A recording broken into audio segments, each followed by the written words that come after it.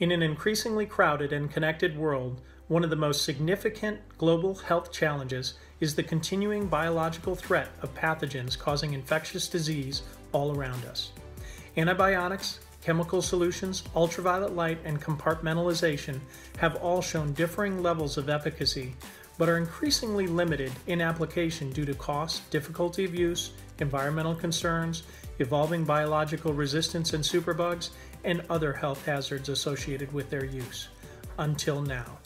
A narrow band of light emitting from a unique chemical reaction between krypton and chloride is now providing a completely new, safe, effective, and quick method to eradicate any known virus, bacteria, or mold.